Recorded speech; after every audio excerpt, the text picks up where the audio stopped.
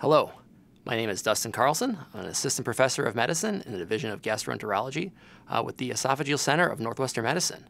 It was my pleasure to present this topic at the ASGE Clinical Symposium at DDW 2021. And the topic posed to me was regarding FLIP Panometry on endoscopy, and can it be a manometry alternative? So with the question being, can FLIP Panometry be a manometry alternative, I think we can just get right to it. And the answer, of course, here is yes. But perhaps more appropriately, the answer is yes sometimes. And the aim today will be to discuss utilizing FLIP Panometry to evaluate esophageal motility and when it can obviate the need for manometry, but also when instead it can be used as a complementary component of a comprehensive motility evaluation.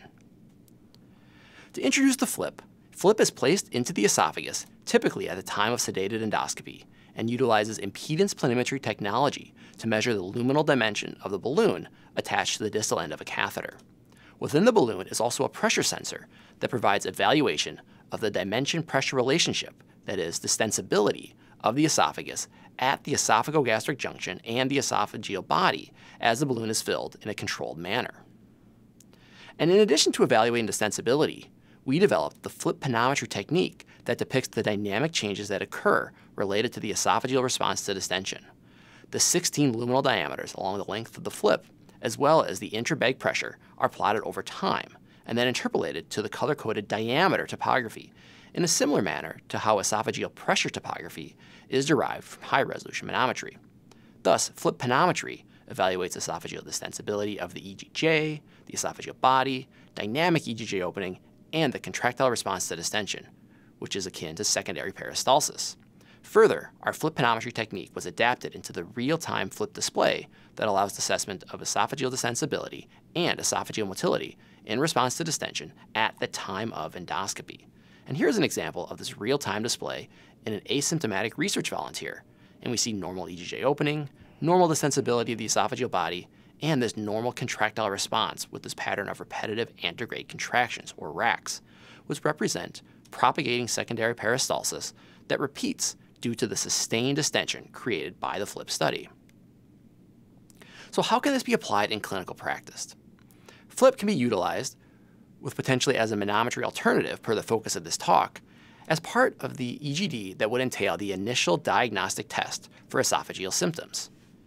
If an objective diagnosis is reached on endoscopy, such as reflux esophagitis or a large hiatal hernia, stricture, or EOE, a clinical diagnosis is reached and management can be targeted.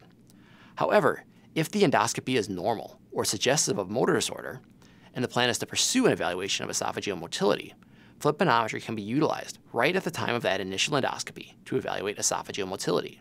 In some cases, the FLIP Panometry may be sufficient to confidently reach an esophageal motility diagnosis and obviate the need for manometry. In that scenario, a management plan could be carried out or directed from the time of that encounter. However, other FLIP Panometry findings may also direct the need for additional evaluation, which may include esophageal manometry. Notably, FLIP is also useful as a complementary tool. This is particularly relevant related to inconclusive manometries, such as the EGJ outflow obstruction classification on high-resolution manometry per the Chicago classification, version 4 recommendations. Though when considering using FLIP as a manometry alternative, if barium esophagram is completed prior to EGD, these findings can certainly help set a pretest probability and facilitate confirming an esophageal motility diagnosis with FLIP Panometry, and potentially without the need for manometry during that initial endoscopy. On a side note here, there is a role for FLIP in EOE, and while not the focus of this talk, is another use for FLIP with potential promise. So just to review the FLIP study and protocol, performing the FLIP study is relatively simple and can be completed in about 5 to 7 minutes at the time of sedated endoscopy. The FLIP study to assess esophageal motility requires use of the 16 centimeter FLIP balloon as opposed to the 8 centimeter balloon. The study protocol then involves performance of a stepwise volumetric distension protocol while the balloon is positioned maintained at the distal esophagus and across the EGJ. Interpretation is FLIP volume fill directed and has several factors for motility that can be assessed, including the contractile response pattern, taken as the global impression of the 50 through 70 ml fill volumes, and the metrics of EGJ opening. Generally, the EGJ distensibility index at the 60 ml fill volume, and the maximum EGJ diameter achieved during the 60 or 70 ml fill volume. and while FLIP can generally be interpreted via the real-time panometry display, the study also can be saved for future review, and an analysis program we've developed is available for free download at the website listed here. The FLIP evaluation of EGJ opening utilizes a metric called the EGJ Distensibility Index, or EGJ-DI, that is calculated as the cross-sectional area divided by pressure. Additionally, we apply the maximum EGJ diameter, which is the greatest diameter achieved during EGJ opening. When antegrade contractions occur, EGJ opening is assessed at the antegrade contraction-associated peaks of EGJ opening. When there's not contractility, measures to avoid crural or LES contractions are taken. We recently proposed an EGJ opening assessment that jointly applied both the EGJ-DI and the maximum EGJ diameter. In part, we derived this scheme to avoid some of the limitations that occur with HRM and the application of the IRP, i.e. a single metric with a singular cut point. Thus, when both EGJ metrics are distinctly reduced or distinctly normal, classifications of reduced or normal EGJ opening, respectively, are associated with functional classifications associated with a high degree of certainty. This does leave a borderline range in the middle in which some uncertainty persists, and in this scenario, complementary testing is likely warranted. And with regard to secondary peristalsis, specific patterns on the esophageal contractile response to distension are observed. We derived a scheme to be amenable to simple pattern recognition, but also to reflect a pathologic transition from normal to absent. Thus, when asymptomatic controls and the majority of patients with normal peristalsis on HRM will have a normal or borderline contractile response that includes antegrade contractions, the rack pattern reflecting normal, while patients with abnormal primary peristalsis are more likely to have an impaired or absent contractile response. Additionally, there are other abnormal patterns and features: sustained non-propagating contractions, contractions of the LES in response to distension, or repetitive retrograde contractions that may reflect a spastic motor response. However, secondary reaction to mechanical obstruction or hiatal hernia is also a possibility here. Thus, we've labeled them as spastic reactive. Overall, and before we get into specific applications of FLIP, an important aspect to consider is esophageal manometry and FLIP panometry do measure different components of esophageal function.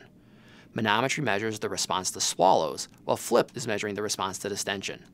Also, HRM is measuring pressures, which generally require contact pressure on the catheter, whereas FLIP is directly measuring opening, which provides a more biomechanical assessment, such as distensibility. Thus, although FLIP and manometry have shared features related and have congruent FLIP and manometry findings occur in the majority of patients, there are times in which the responses may differ because of the different aspects of function. For example, differences in triggering of primary versus secondary peristalsis were previously demonstrated by seminal work from Richard Holloway and colleagues using manometry and focal balloon distension in studies that were performed 25 years ago. However, FLIP provides a valid evaluation of esophageal motility, and a notable application is related to the impact of a normal FLIP study. Included is the normal contractile response to distension that can be defined by the rack pattern and further by the rack rule of sixes. So 6 consecutive antegrade contractions of greater than 6 centimeters in axial length, and at a regular rate of 6, plus or minus 3, antegrade contractions per minute, which is a pattern that we observed in about 90% of asymptomatic controls, and essentially never in patients with achalasia. And thus, when we identified patients from our FLIP registry by findings of a normal FLIP panometry, which we defined by the rack rule of sixes and normal EGJ distensibility, we found that the majority of these patients also had normal motility on manometry. The remainder had high-resolution manometry findings of typically inconclusive or uncertain clinical relevance. These patients with EGJ outflow obstruction on manometry in particular almost all had normalization of findings on expanded HRM protocols, and those that completed esophagram were normal, and thus would be classified as normal per version 4 of the Chicago classification. And very importantly, none of these patients had achalasia, nor were any treated with achalasia-type treatments. So in essence, the conclusion here is not that only 70% of these patients were normal, but that in actuality, nearly all of these patients had normal esophageal motor function. Because further, if we compare the HRM patterns of this normal FLIP patient cohort, seen now on the left, it actually looked very similar to HRM patterns that were observed among healthy asymptomatic controls. The pie chart on the right represents data from a large multi-center study that pooled HRM data of asymptomatic controls. So overall, a normal FLIP panometry is associated with an exceptionally low probability to have a clinically relevant esophageal motor disorder. Next, to address achalasia, which is the most important esophageal motor disorder, and its identification is of utmost importance in the esophageal motility evaluation. We evaluated EGJ opening among a large cohort of more than 200 achalasia patients. This included subtypes 1, 2, and 3 defined by high-resolution manometry, and the vast majority of patients with achalasia have reduced EGJ opening, or REO, on FLIP Panometry, while about a sixth had borderline EGJ opening, and thus may require additional testing to confirm the diagnosis. However, normal EGJ opening on FLIP Panometry carries the potential to essentially rule out achalasia, and thus if the goal of your motility evaluation is to solely rule out achalasia, you may be able to proceed without manometry in this scenario. So to summarize achalasia, FLIP Panometry is consistently abnormal in achalasia. In the setting of a high pretest probability for achalasia, such as a fitting clinical history, the endoscopic appearance that's suggestive, or perhaps a barium esophagram that appears like achalasia, FLIP Panometry may be sufficient to confidently diagnose achalasia. Of note, if any component of the clinical evaluation leads to diagnostic uncertainty, the abnormal FLIP findings can instead direct toward obtaining a high-resolution manometry and/or time-barium esophagram and applying the FLIP results as complementary data. Though to take it even a step further, we've also evaluated to see if we could determine the HRM subtype of achalasia using FLIP Panometry. And while we'll skip some of the technical details, we applied a supervised machine learning approach, and via application of FLIP Panometry parameters, we were able to differentiate spastic from non-spastic achalasia, that is, HRM subtype distinctions that carry clinical management decisions, with 90 and 78% accuracy across training and testing patient cohorts. However, while achalasia patients will consistently have abnormal FLIPs, it is essential to recognize that not all abnormal FLIPs are achalasia. We recently published a study that specifically included patients with an HRM classification of normal esophageal motility that also completed FLIP Panometry during endoscopy.